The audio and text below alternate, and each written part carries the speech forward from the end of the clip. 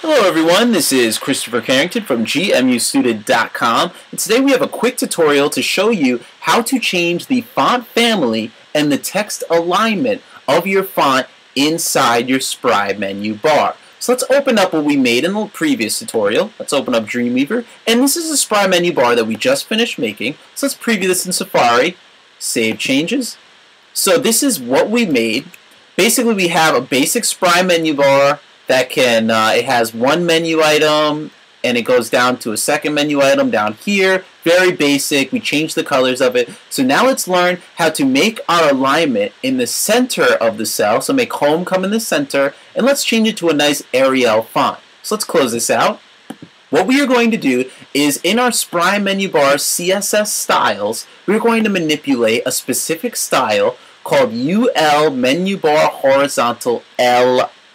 Make sure you click the one with LI at the end.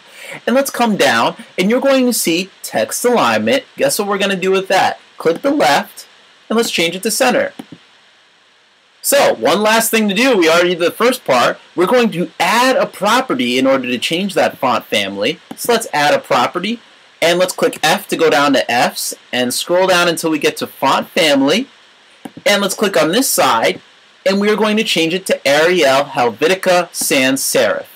Simple as that. Now it's already changed. So let's go preview it in a browser, save changes, Command and Control R to make sure it's fixed, and now we have a new Spry menu bar with the font that we want, and we have it center aligned. So all you had to do was you come to your CSS styles, go to LI, make the text alignment center, and add a font family. So thank you for watching. In the next tutorial, what we are going to do is learn how to make a gradient background. So it's going to be really cool, so stay tuned. This is Chris Carrington with GMU Student, and thank you for watching.